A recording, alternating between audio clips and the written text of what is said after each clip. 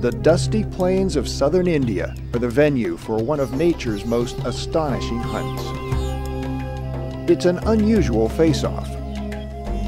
In one corner, the cobra. Spectacled cobras can grow up to more than 7 feet in length. Their venom attacks the nerves, which can kill a human in as little as 30 minutes. Cobras are normally shy, but when threatened, they can become very aggressive. Especially when a furry predator starts sniffing around. In the other corner, the mongoose.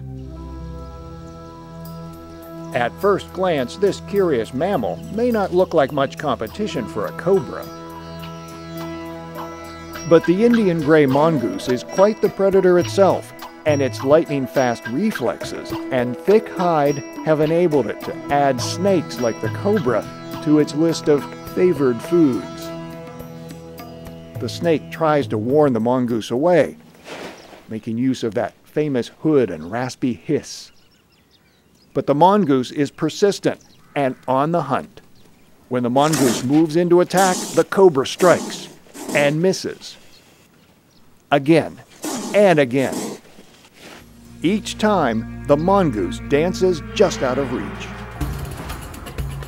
But when the mongoose attacks, he doesn't miss.